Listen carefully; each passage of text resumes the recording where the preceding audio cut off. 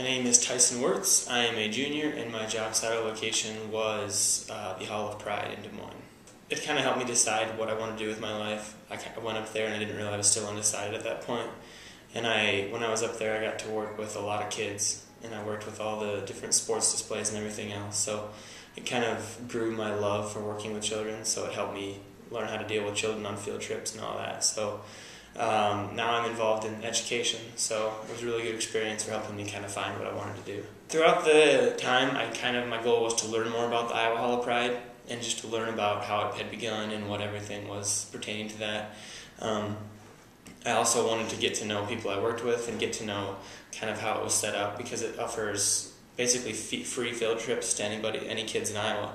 So it was kind of interesting to learn a lot more about that and how that's funded and how they can provide all of those resources for people. I would definitely say it helped a lot. It kind of started my networking so that I kind of can see people in the real world and see how they got to where they came to.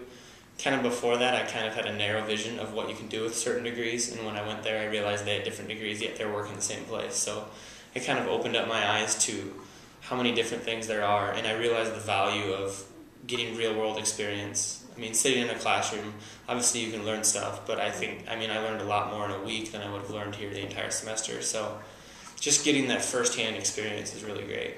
I would say definitely take advantage of any job shadow, any internship, because even just the people you meet through it, through the application process or whatever it is, even that is already making you a better person, more marketable.